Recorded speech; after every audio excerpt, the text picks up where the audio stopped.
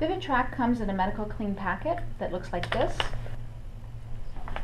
When you take it out of the packet, you will notice that the USB cord is attached to the device. You will notice the stainless steel blade and the channel on the right.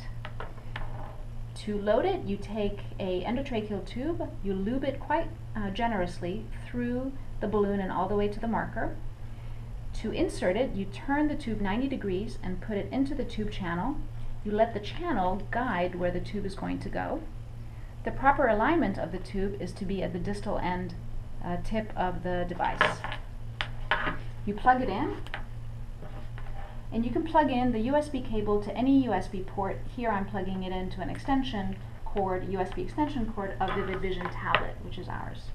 As soon as you plug it in, you will see that the image comes up on the screen.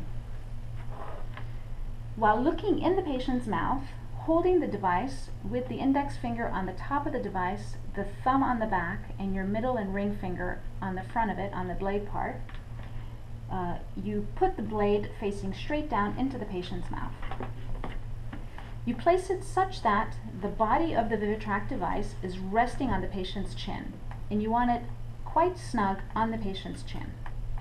In that position, following the natural curvature of the roof of the mouth, you insert the device into the mouth.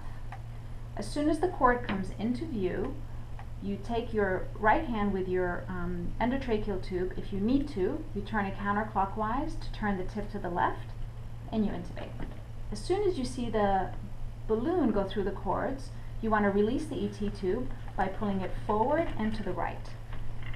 You hold the tube onto the right, and to release the VividTrac device, you reverse the process of insertion, just like that. Then you can blow up your balloon and secure your airway. As you can see, this should take no more than a few seconds.